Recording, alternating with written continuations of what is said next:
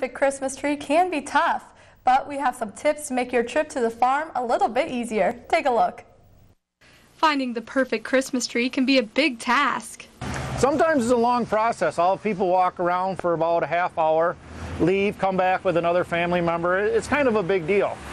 Because finding the perfect tree can set the tone for the whole season. I guess the biggest rule of thumb is the fatter the tree, the more presents that are underneath. So here's a few rules for finding the perfect one. To find the perfect Christmas tree, first you would want to measure your house, make sure it fits, so how big of a tree. Then you have various sizes, heights. And the tree that reigns supreme in Northeast Michigan? Most popular tree is a blue spruce. It's a local tree. It's a pretty tree. It's a bluish color. The negative things, it's very picky, and they lose their needles kind of fast.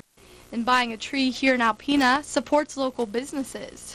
Most of these trees come out of Sheboygan, Michigan, that we pick up on Thanksgiving, and so it supports the local northern Michigan businesses and people.